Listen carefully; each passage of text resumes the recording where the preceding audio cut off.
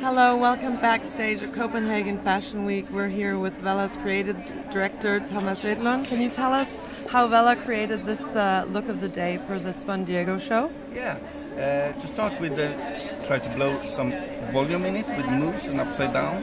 Then I fasten up a ponytail in the middle of the neck, spin the hair in one direction, and the fabrics of material like plastic or leather in the other.